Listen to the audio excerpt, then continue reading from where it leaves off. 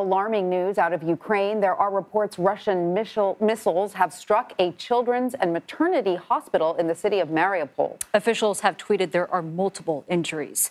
President Vladimir Zelensky called the attack an atrocity. He demanded the world stop ignoring these types of terror attacks, and he's also pleading with the United States and NATO to close the airspace over his country. Authorities in Ukraine also say power has been cut to the defunct Chernobyl power plant, site of the world's worst nuclear disaster.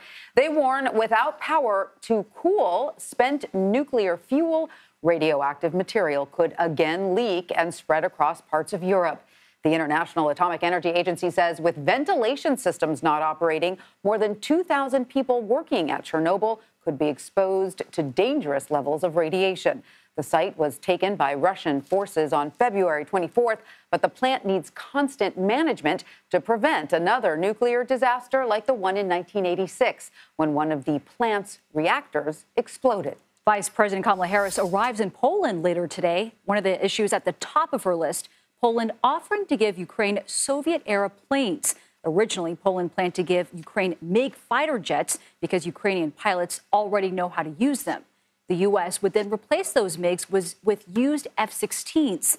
The Polish government wants to send those jets to Ukraine from a U.S. base in Germany, a move the U.S. has rejected, saying it could bring America and NATO indirectly into conflict with Russia. Meanwhile, Russia's assault on Ukraine is moving forward. The southeastern port city of Odesa is bracing for a Russian attack. That is where CBS News foreign correspondent Chris Livesay joins us from today. Hi, Chris. So tell us how people in Odesa are preparing for Russia's potential bombardment of their city. Are you seeing terrified citizens? What are you seeing there on the ground? And tell us why it is so crucial from a strategic standpoint that Russia does not take this port city. Well, we're seeing a city that's half deserted and preparing for an onslaught. On Sunday, President Volodymyr Zelensky warned that Russians were planning on bombing this city. In fact, that it was imminent. The importance of it can't be overstated. If the Russians were to capture this strategic port city, it would effectively have a stranglehold over everything coming in and going out of the seaports here. It's effectively the last seaport in the country that Ukraine still has full control over.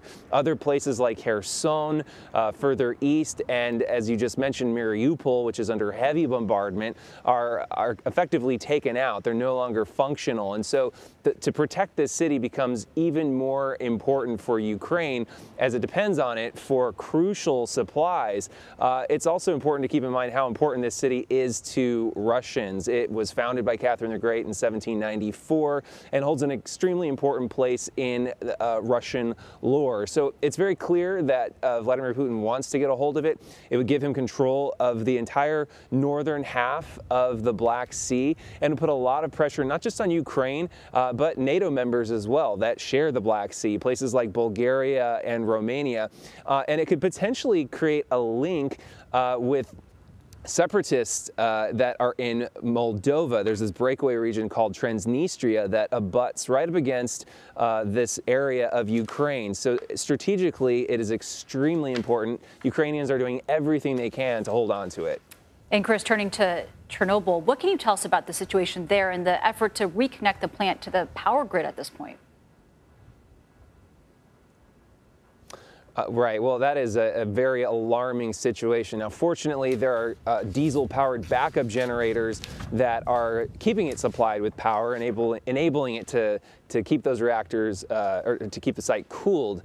But it is imminent. I mean, those reactors are only meant to be there in an emergency situation, really for no more than 48 hours. The foreign minister of Ukraine called it barbaric that Russia is still holding on to it and putting them in this situation. In fact, from the very beginning, the strategic importance of even capturing Chernobyl was very questionable, considering that it's no longer active. It's no longer generating energy for the country. country.